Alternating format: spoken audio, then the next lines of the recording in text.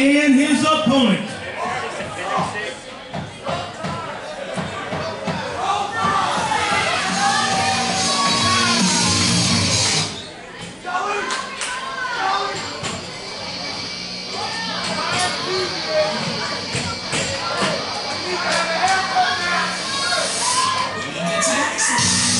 Hailing from Cincinnati,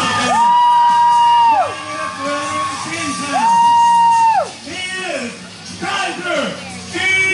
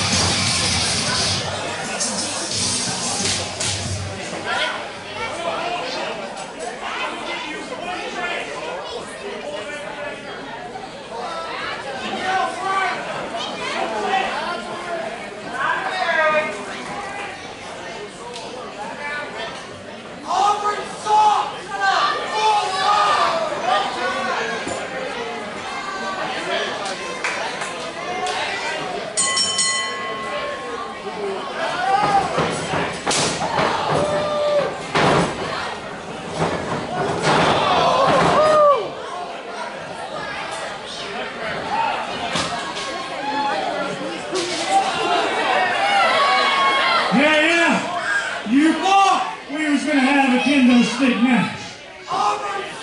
As of right now, this match ain't happening.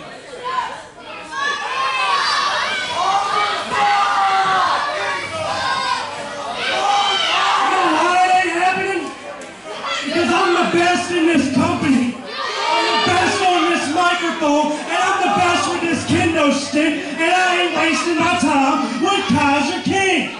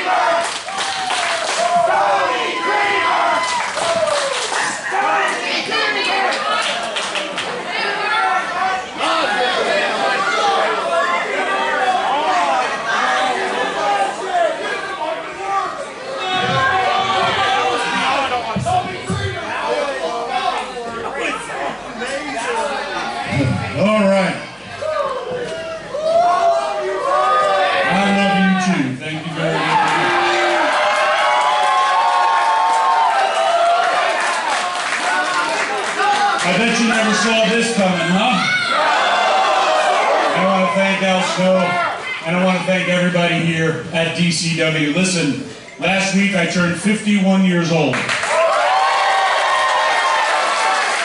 I started in this business, I was literally 18 years old, and more than half my life I have spent bleeding, sweating, and doing and following my dream. And everyone always says, thank you, Tommy, thank you, Tommy. No. Thank each and every one of you for supporting professional wrestling and cheering me for my entire career. And I know that the WWE doesn't come down here. I know AEW hasn't come down here.